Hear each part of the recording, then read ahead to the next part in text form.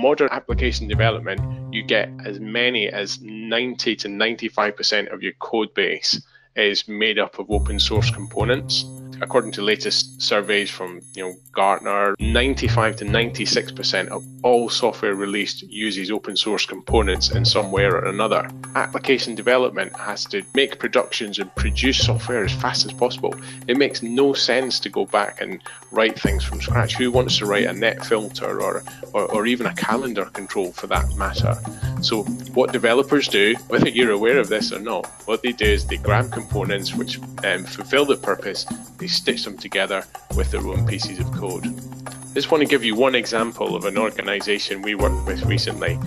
We were told it's absolutely .NET, it's SQL, there's no components. In fact, they'd even signed documents to say that there wasn't any open source components in their code. And we went through and we scanned 5,602 files, hundreds of thousands of lines of code, and there was 26 open source components, and actually within that 26 components there was 15 security vulnerabilities as well.